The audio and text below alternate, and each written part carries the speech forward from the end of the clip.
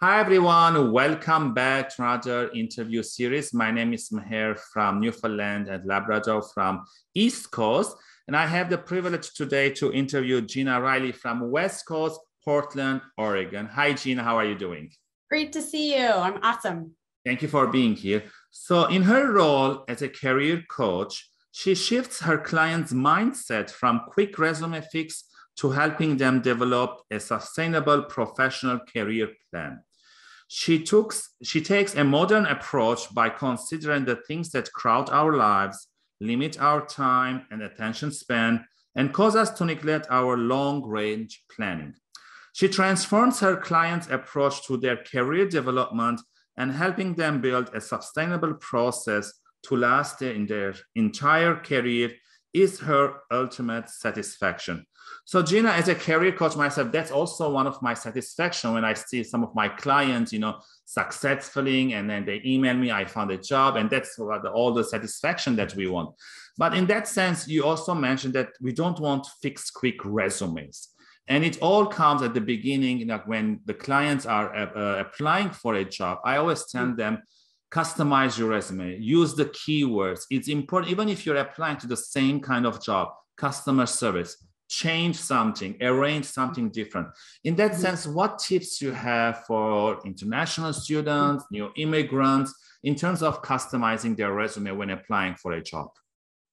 I think that your advice is sound, and it translates and transcends across any job seeker. And it doesn't mean that you have to take your core-based resume and go and tweak it for an hour, right? Yeah. That is probably time not very well spent.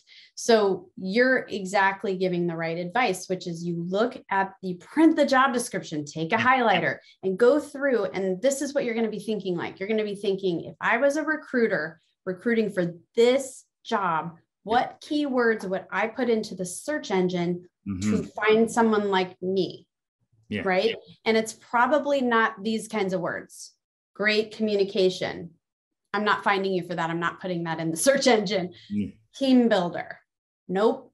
Probably not that either. It's going to be the hard skills. Do you have the core qualifications? It might be a degree. It might be a certification. It might not. I don't know. But, it could be customer service or customer experience. That's a hard skill, right? So pay attention to what you have to kind of be a sleuth, and uncover what you would do if you were the recruiter. But is it okay? I always tell, have the job description, have your resume, and see if you're using the word. Is it okay to use the same words because the ATS system is going to check on those words, right?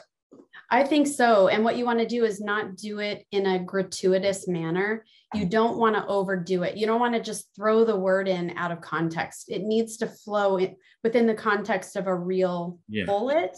And you want your bullets to not be task-based. You want them to have some kind of quantifiable or meaningful result in it. And it's not always a percentage sign, dollar sign, and so on, but it could indicate that you increased or improved something, or you decreased something, which gave a positive result when it came to financial gain. Yeah, always put accomplishment statement. That's the key. I think that's very important for the clients, right?